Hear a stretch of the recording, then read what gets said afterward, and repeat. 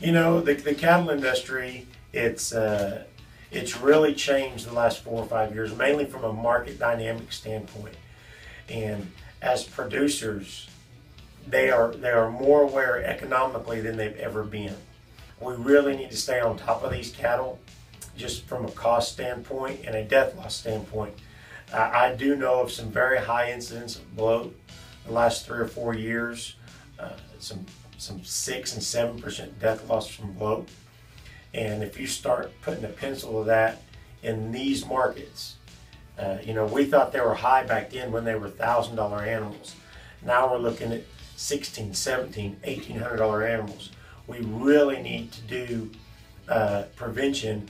And most producers, once they get that calf started for 60 days and they turn them out, some of them don't worry about them anymore. They think, my job is done. It's the calf's job to work now. But with what these critters are costing, we really need to be aware and do a total start to finish. Let's stay on top of these cattle. Let's not get behind on them in BRD, in nutrition, in bloat, in foot rot or pink eyes.